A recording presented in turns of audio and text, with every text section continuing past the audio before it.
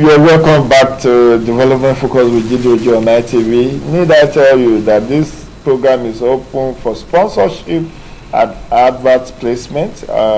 So you can do business with us if you are really enjoying us and you want us to keep going. Well, for this second and concluding segment, we will be discussing the budget, the federal government budget for 2022. Once again, 3 months to the end of the year, the president on October 7, just a week into this new month, submitted a budget of over 16 trillion naira. And many Nigerians have mixed reactions. Some felt it's good.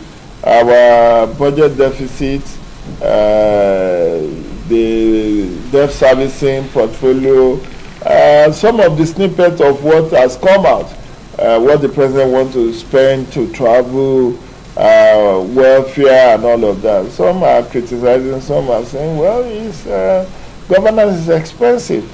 Well, I brought one I believe can do justice to this issue, and that is a renowned news analyst and a columnist, Malam Dahiru Majid. You are welcome. Thank you very much. It's a pleasure to have you. It's a pleasure to be here too.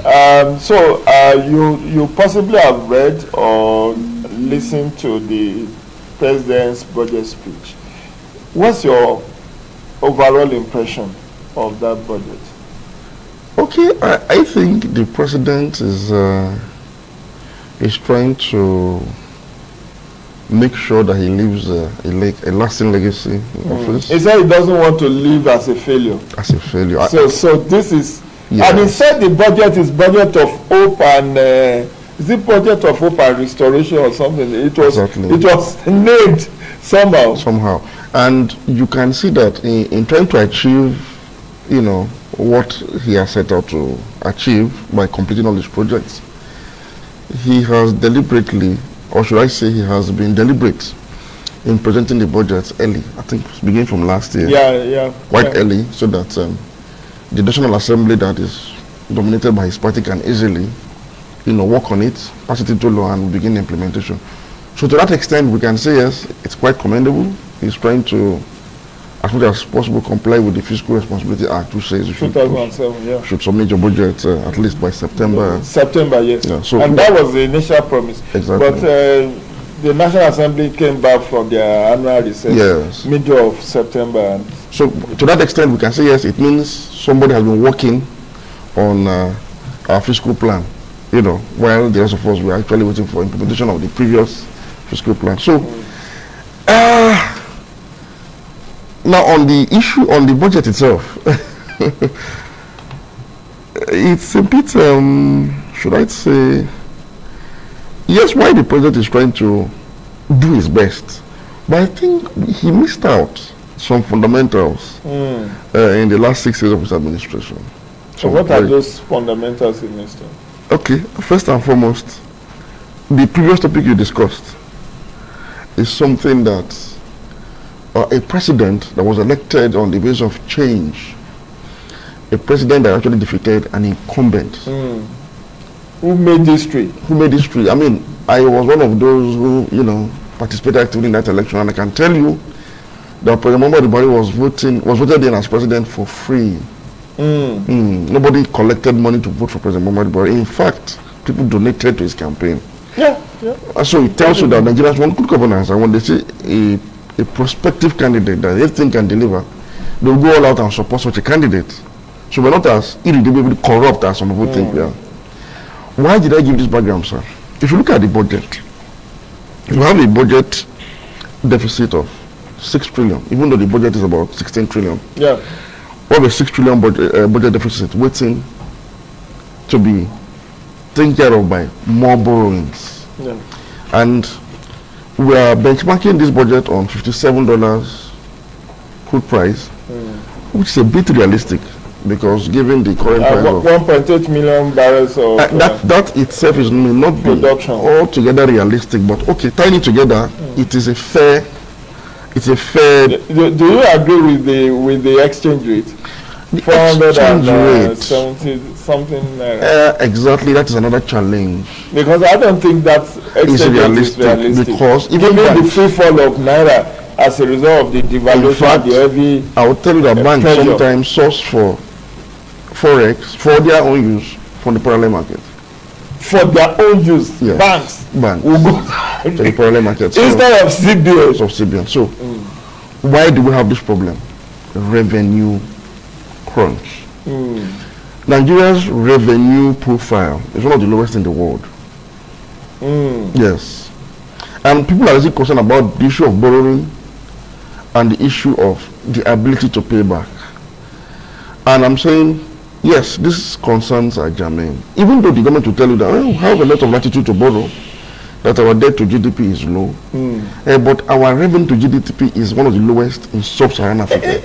Malam, it's not even, I agree with you on the revenue to GDP, but from what we learned, for every 100 we received in revenue, we are spending as much as 100% of it on to service previous debt servicing. And so, and the debt servicing portfolio in this budget is 3.1 trillion. That is in addition to the projected deficit. Yes. What I want to spend to service previous debt. To service the previous debt is now in excess of 3 trillion. I want to borrow 6 trillion. So it means we are borrowing to service debt in a sense. So maybe at the end of 2022, our debt servicing portfolio will have gotten to close to 4 trillion. 4 trillion. So it's not looking very good.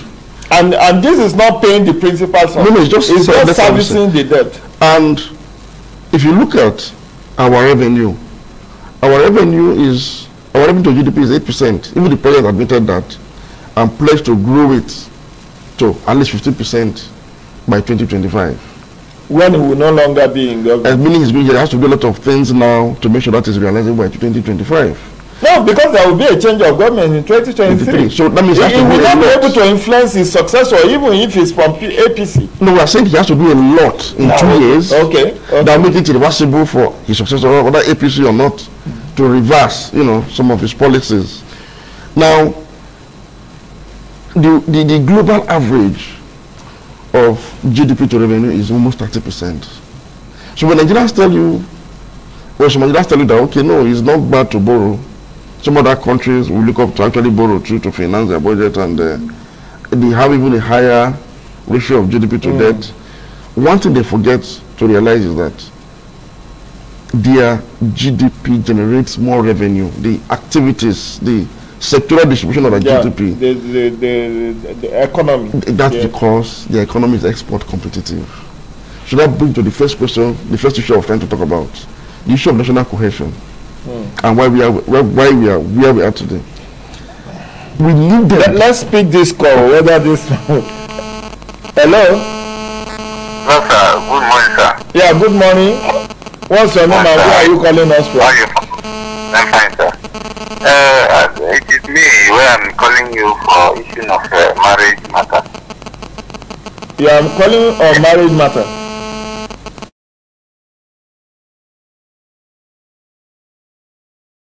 You are calling the wrong number. Wrong number. This is not marriage counseling. Sorry. No, it's okay. It's part of the interactive program. Yeah, we want to just get people to weigh in. Exactly. Now, the truth is, when this government came on board in 2015, that's something they should have realized. They should have realized that, one, for so long, for many years before 2015, Nigeria has been going around in circles. Motion without movement. Without movement. And why is that?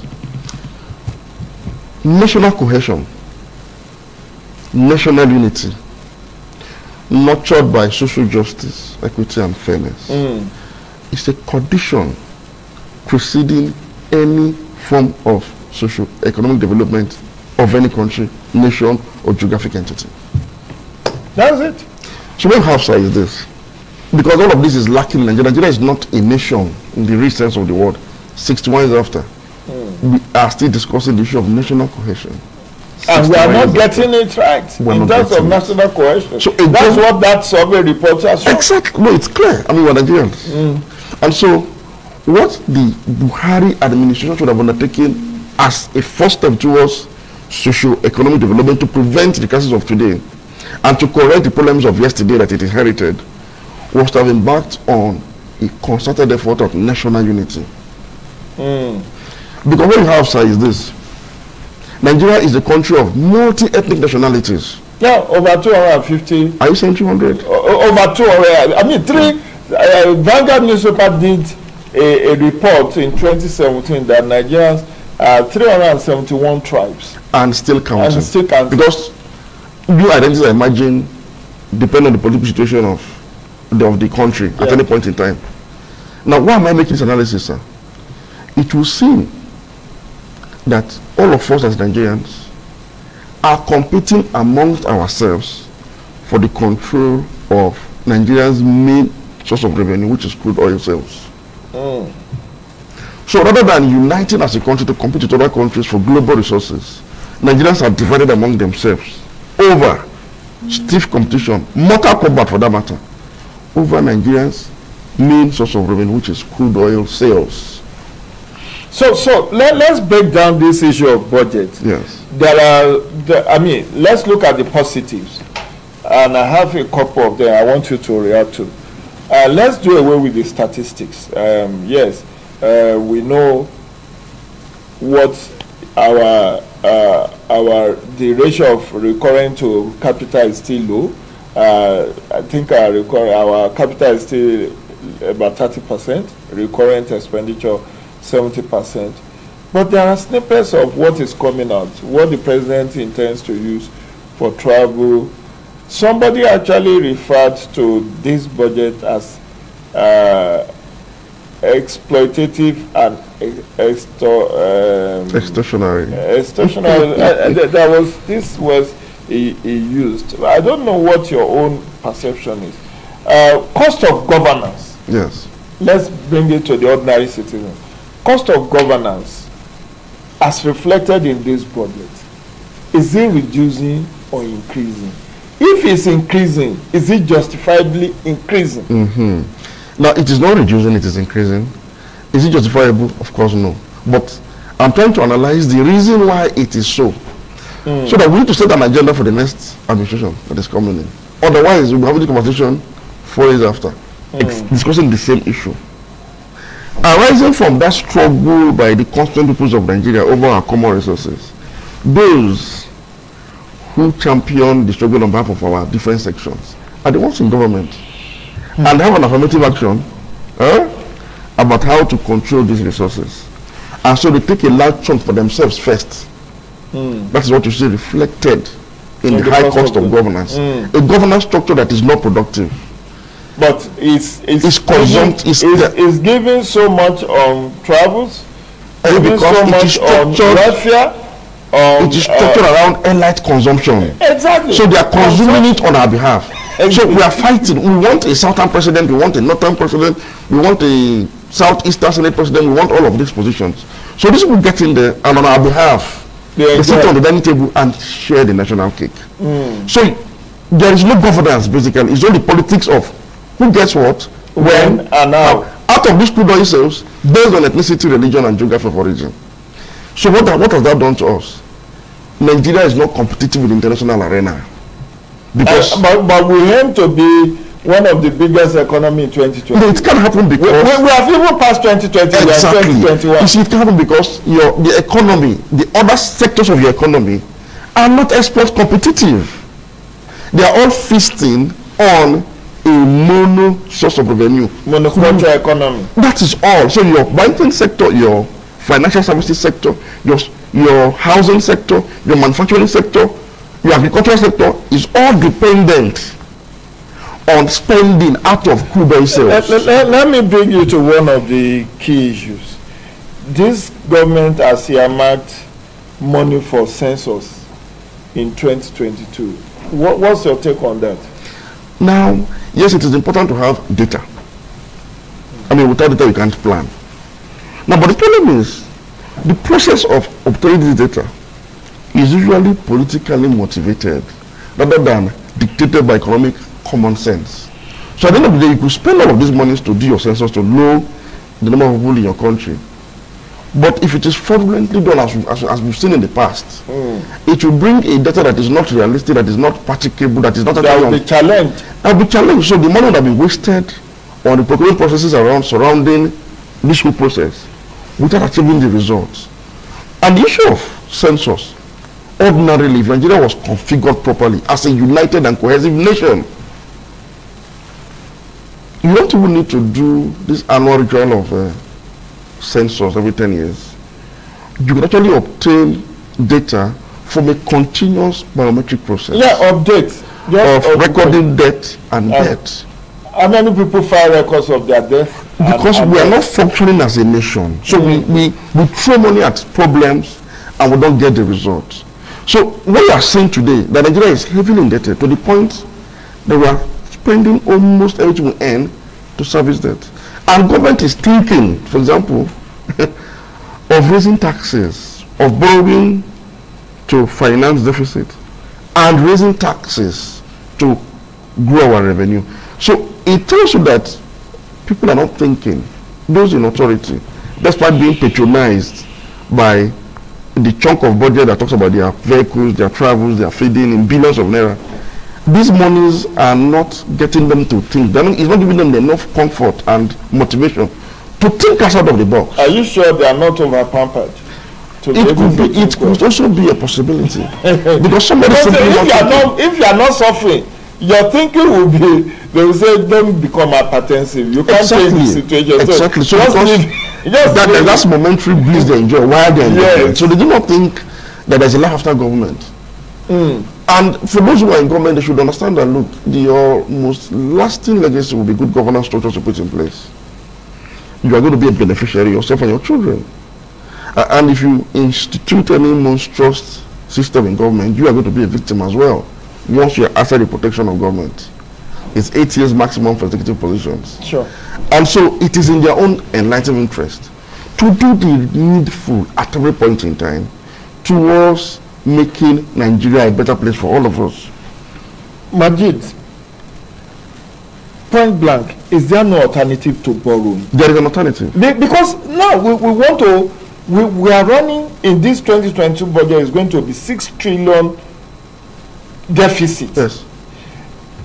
To finance 2021, we have borrowed, we just still, I think they've approved the borrowing plan of last month to borrow additional sum. And the president has said, look, we will continue to borrow because our debt to GDP is still within a reasonable limit. But analysts have argued that there are alternatives. The alternatives. Let me hear you first before I throw this in. But there's something most people are pointing in the direction to government to say, why don't you look at this area? But what are your alternatives to borrowing? There's an alternative to both borrowing and taxation. Okay, so what are they? Government has to start doing business. Like what? Running enterprises. But they've started with PIA. Petroleum Industry. NNPC, they've registered the Registrar General of CAC. Corporate Affairs Commission. You cannot run a business like NNPC and you register it and you appoint an Ifeanyi Arome as the chairman of the board. What about him? He's a career politician, a serial contester for any position possible, senator. But we are the ones saying Southeasterners are not well. No, you can bring a Southeasterner that is a technocrat, is a businessman, somebody who has the capacity to manage businesses efficiently. That is how government should do business. That will instill confidence in both investors and the general public. Like, okay, NNPC is ready for business. So we say government should do business. It doesn't just mean establishing enterprises, but running them in line with international best practices, with efficiency, prudency, and all form of seriousness that will generate profit. I'm saying this because for more than 20 years now, we have swallowed this Washington consensus pill. No, there's no business. No. Government does not have business in business. Government has business in business. And the only business of government is doing business.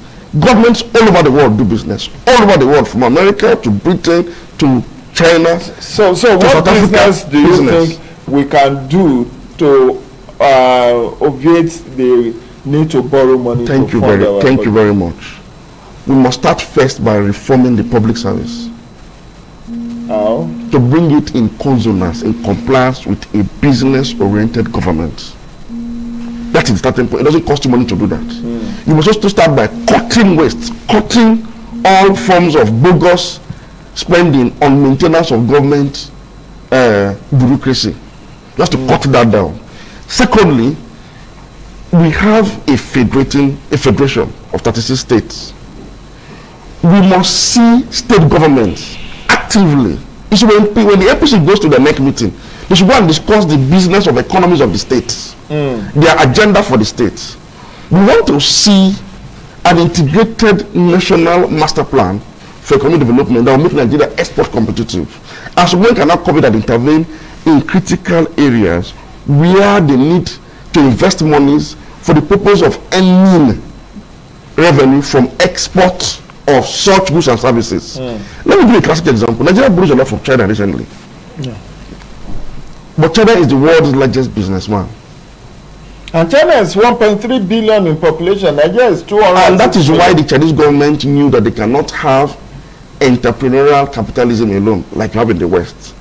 Because they had it in mind that the government needed to be there to provide some level of social safety net so that the revenues derived from business activities can be channeled back to take care of this large population in terms of their welfare and security. Now, in the case of Nigeria, governments must rethink that philosophy. And in doing business, government must roll up its sleeves. You cannot afford to have a government that is buying vehicles at the rate in this budget if government was indeed doing business.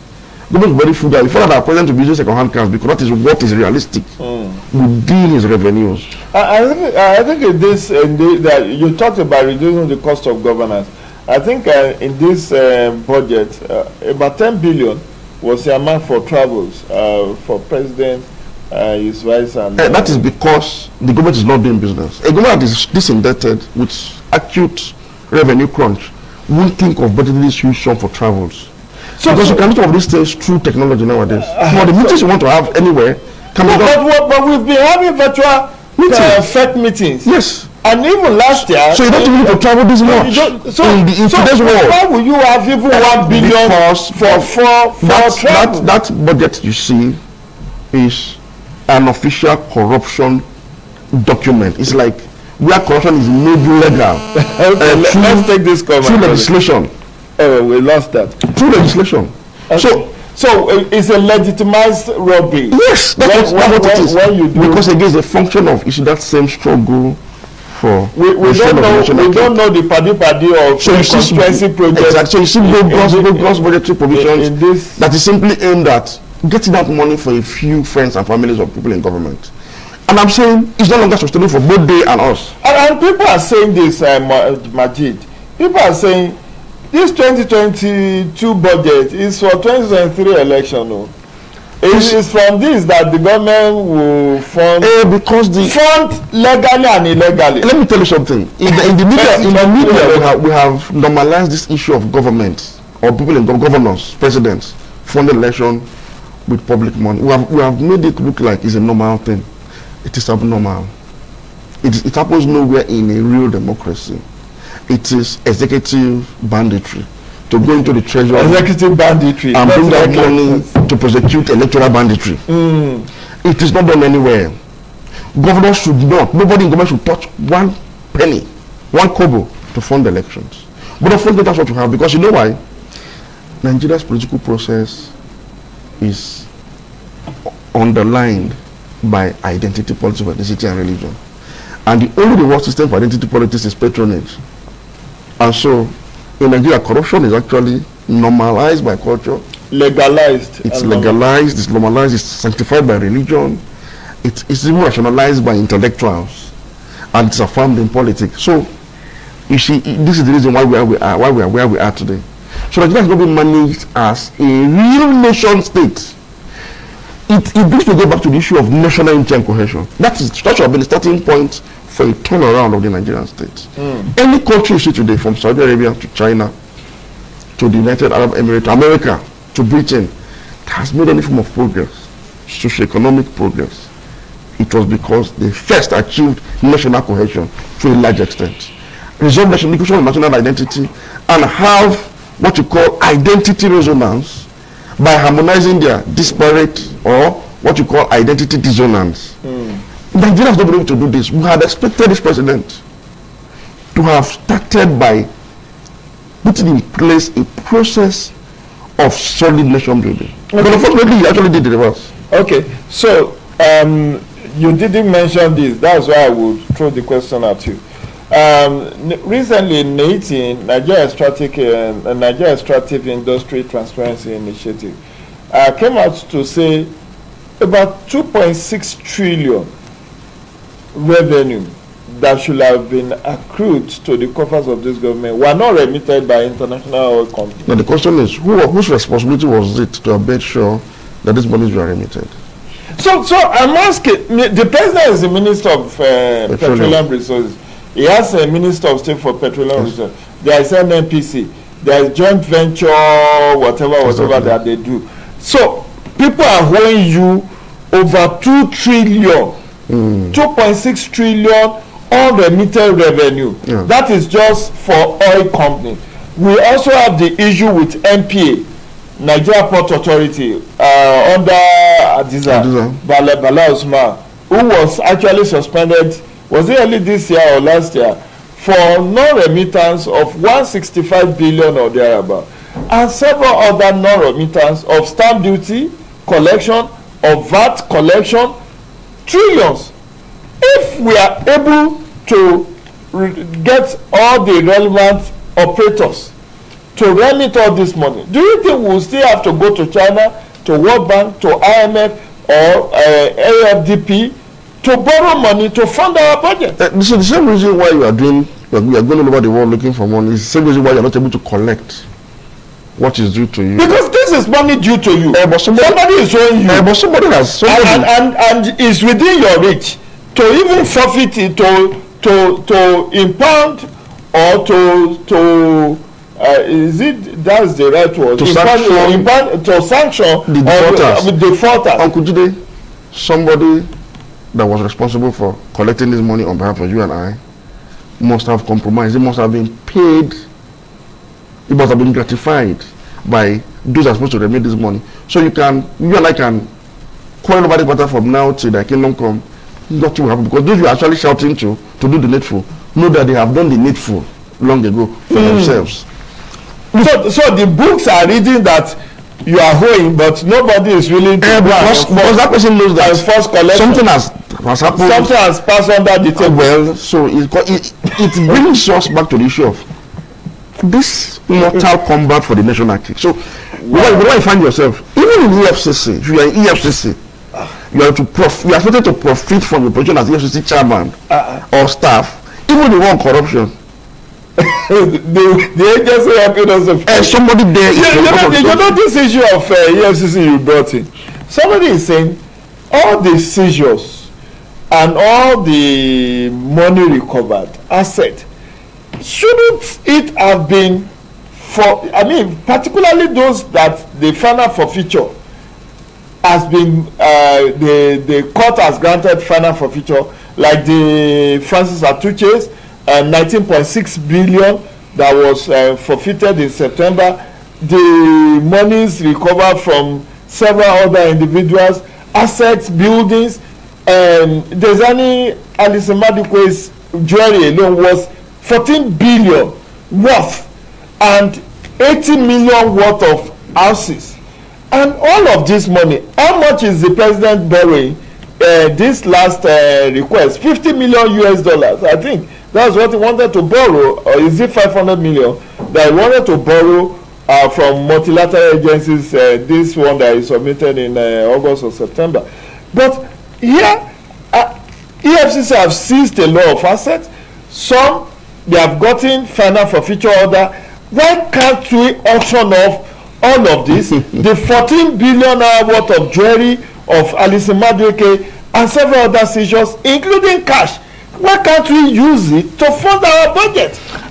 The thing is, the government made so much noise about one, corruption through assets forfeiture, seizure and sale to recover looted funds. But in reality, you cannot recover looted funds completely in the same amount that it was looted in the first place. So the strategy to fight corruption would have been to prevent further looting of the treasury. The question is, has anything changed in the way public finances have been managed in Nigeria between the last administration and the current administration? I do not think so. In fact, if you ask me, I will tell you that corruption has actually grown wings in Nigeria, and it's flying so high and proudly, and nobody is even able to actually bring it down anymore. So this would have been a far-fetched situation, because even in the process of recovery, forfeiture and sale, corruption raised its ugly head in the process, which at the end of the day should change the public treasury of monies that they're supposed to actually get. Now, I want to take you back to a very important issue, so that the viewers will not miss out on this point.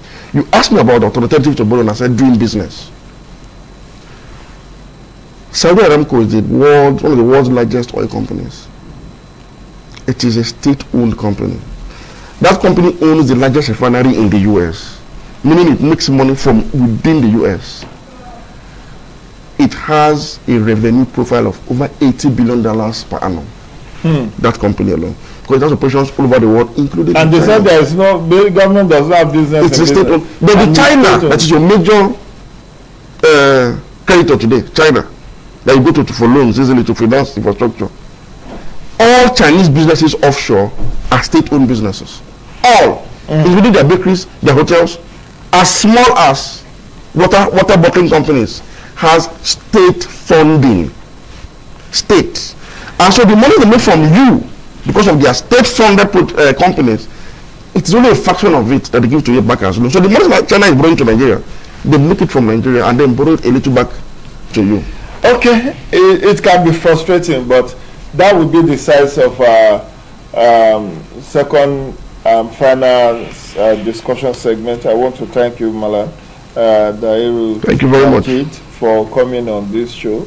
We will not give up on Nigeria. Of course we will not. We will always be there to shine the light, beam the light, and ask our leaders to do the right thing. Please do join us next Wednesday when we will have a fresh edition of Development Focus with Jide Ojo. Once again, thank you. Thank you very much. It's a pleasure to be here today. And enjoy the rest of your day and stay safe.